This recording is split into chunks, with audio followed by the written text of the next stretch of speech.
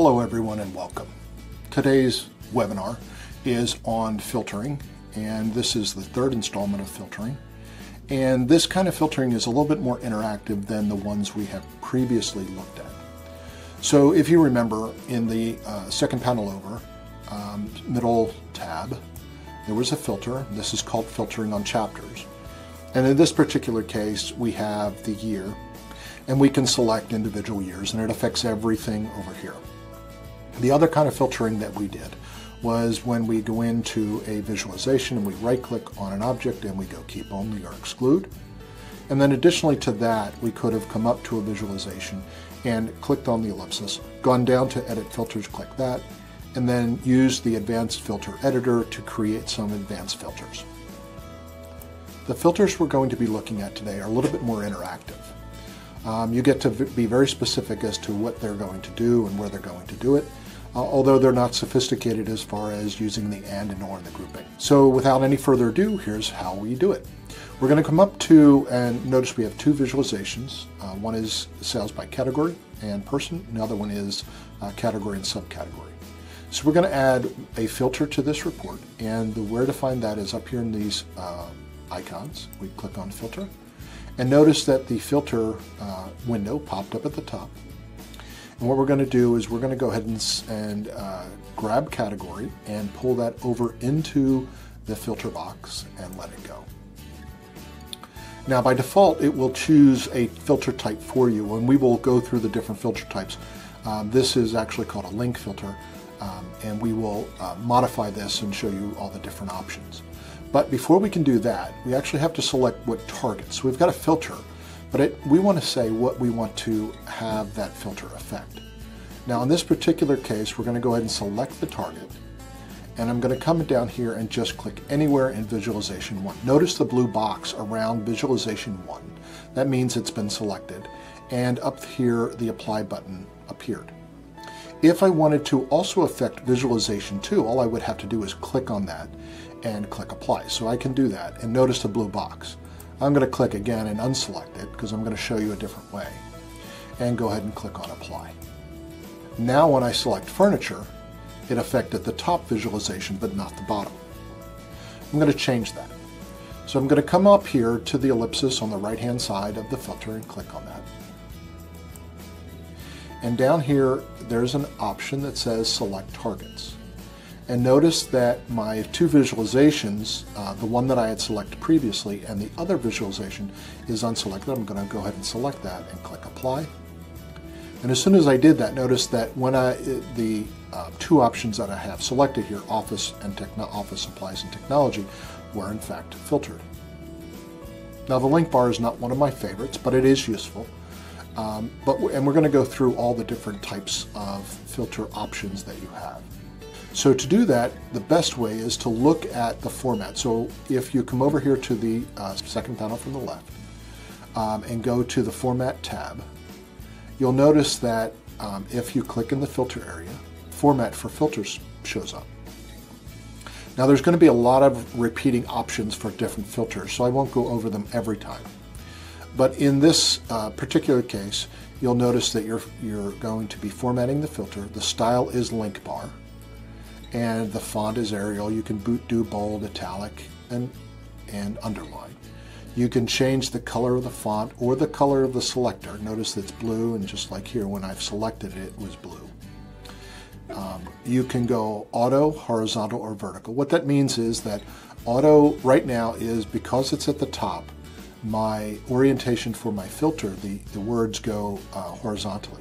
If I were to move this filter, and I can do that, just left click anywhere, drag my filter to the left, and notice the blue bar, I'm going to let it go, and notice that my orientation is now vertical. That's because auto was selected. So I'm going to go ahead and click vertical, which won't change it. But if I were to move it up here, notice that my orientation is still vertical. If I want to change it to horizontal, I can do that. Typically you're going to want to leave it to auto. That way it will change as you move it around your screen. After the orientation, we have the mode. Typically we have mode is with the include or exclude. I would avoid using exclude unless you have a specific need for it. Allow multiple selections. That gives me the ability, notice that up here office supplies and technology are both, I can unselect office supplies. That gives me the ability to multi-select. But I can also, if I go ahead and allow multi-selection, every time when I click on something, it only allows me to check one option at a time, unless of course I come to all and then everything is selected. Make all items the same width. Notice that all is as wide as everything else, all furniture, office supplies. If I uncheck this, notice that all and everything got a little bit smaller in the area that it takes up. And then the last one, I'm going to go ahead and recheck those. And the last one is show an option for all. So if I uncheck that, this option here will go away. And I uncheck it, and notice it went away. So if I recheck it, notice I also get down here an alias. And I can change this alias to whatever I want. And notice instead of all, it says whatever I choose. Now we're going to go look at the different types of filters. So the first one is a checkbox. To me, this is the simplest. Most people get this right off the bat. They can check or uncheck whatever options they want. It's very obvious. I can go ahead and check all. In the format area, all of the options are pretty much the same: auto, horizontal, vertical, include, and then make the width and show option for all. So really not a whole lot. I think this is, to me, this is one of my more used filters. The next one down is the slider. I find this one the least useful of all of the filters. It really is useless because as you slide it, you have no idea what you're selecting. So it's really kind of useless. Some people use this for time. I think the Google selector is better, although we don't have access to it, but I'm not even going to go because I think it's a worthless filter. The next one is the search box. This one is useful, and I'm going to turn these off. This one is useful for when I have things like order numbers or line numbers or customer numbers, and I really want to search on a large list of things.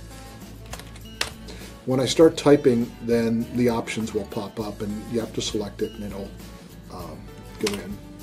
So I just started typing O, and notice office supplies and technology, because there's an O in technology, both showed up. It's a universal search, and if I click on that, it popped up there. One of the things to note about this is if this is a direct connect to a database, sometimes this doesn't work as well as you'd like, because it would have to query the database to get your options. So I would kind of use this only in the in-memory mode, and you know that by looking at the data set here.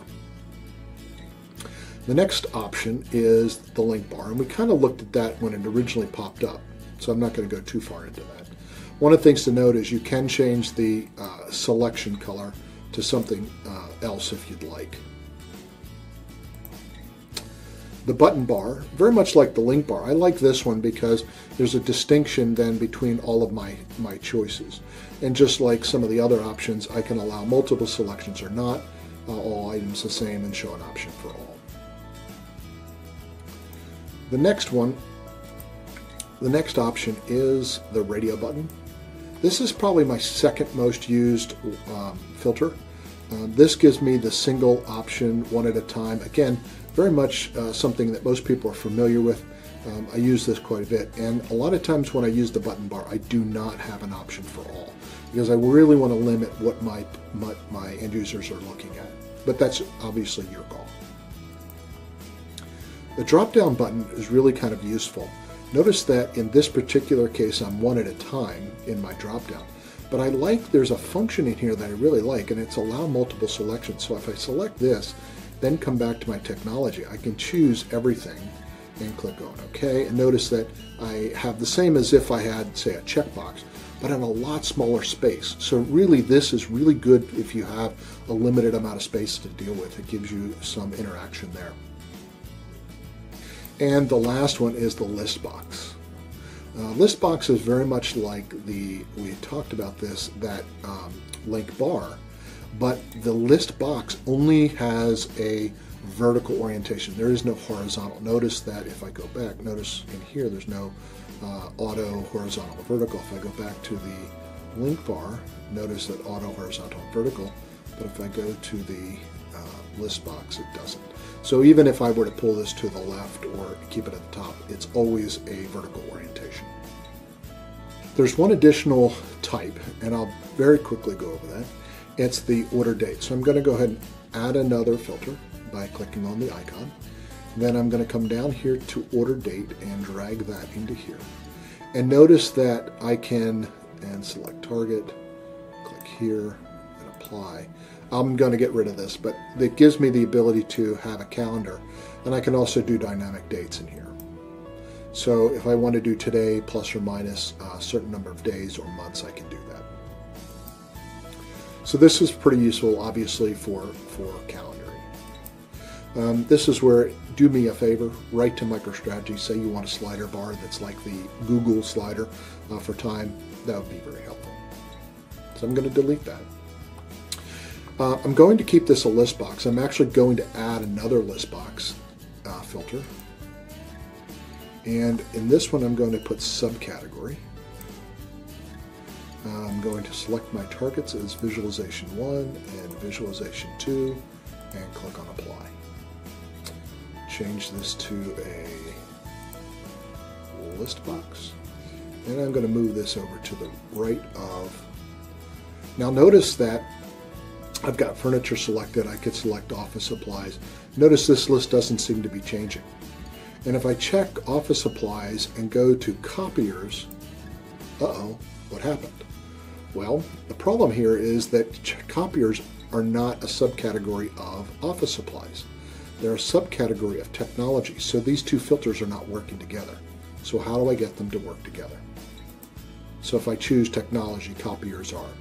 So what I want to do is I want to come back over to the category, go to the ellipsis and click on the ellipsis and go select targets. And notice that subcategory, the filter for subcategory is there, and click on apply.